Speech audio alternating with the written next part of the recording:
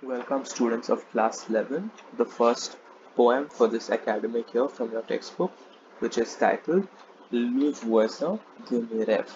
Le Voisin de Mes Rêves is the neighbor of my dreams.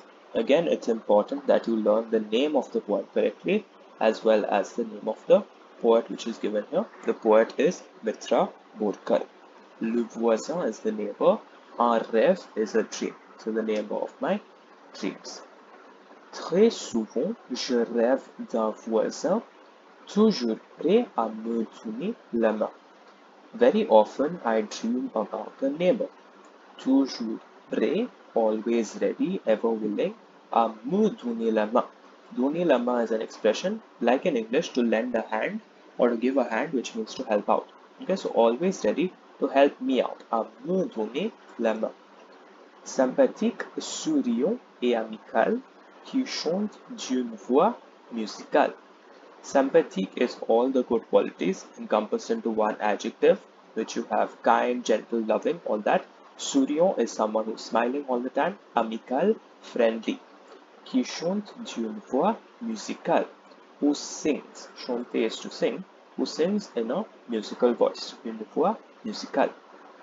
Il ne se plaint jamais, ni matin, ni soir, aux lèvres un sourire, aux yeux un espoir. So he never complains. Ne plus verb plus jamais is never. So se plaint just to complain. So he never complains, neither in the morning nor in the evening. This is a way of saying never. Ni matin ni soir. Never will he complain. Aux lèvres un sourire, on his lips he has a smile. Lèvres is the lips. Aux yeux un espoir. In his eyes he has hope. Espoir, hope. Gentil avec ses enfants, compatissant avec sa femme. Dans les moments difficiles, il reste toujours calme. Kind with his children. Compatissant is compassionate or loving towards his wife. Dans les moments difficiles and difficult moments, il reste toujours calme. He always stays calm. Rester is not a rest, okay? It is to stay. He always stays calm. Travailler au bureau et aussi à la maison, il a toujours de quoi faire en toute saison. Hard working at the office. Travailleur is an adjective here for hard working or laborious, industrious at the office and also at home. Il a toujours de quoi faire. He always has something to do. En toute saison, in all the seasons. This is another way of saying always, en toute saison. So what does he do then? Arroser le jardin ou même faire la cuisine ou à un petit au fond chanter une comptine. Arroser is to water, so he waters the garden, or at the same time he does the cooking, faire la cuisine. Ou un petit enfant, to a little child, one of his children, chanter une comptine. He will be singing a lullaby or a nursery rhyme.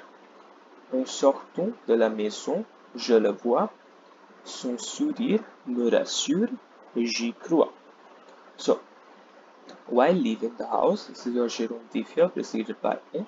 While leaving the house, I see him. Le is the direct object here. I see him. It is the poet who is seeing the neighbor. Je refers to the poet. Le refers to the neighbor. Son sourire me rassure. His smile reassures me. J'y crois. I believe. I have hope. J'ai envie et je veux tant de fois qu'il rêve aussi d'un voisin comme moi. So, j'ai envie is not to have envy or to have jealousy. It is to feel the need for something. Okay, it's not envy. So, I feel the need for or I want and I would like tant de fois, many times, all the time, qu'il rêve aussi. So, I wish that he also dreams of a neighbor like me. Je veux qu'il rêve aussi d'un voisin comme moi. So the poet hopes here that the appreciation that she has for her neighbor is reciprocated by the neighbor's good feelings towards her. It's a very short, simple poem. See if you've understood it. Thank you.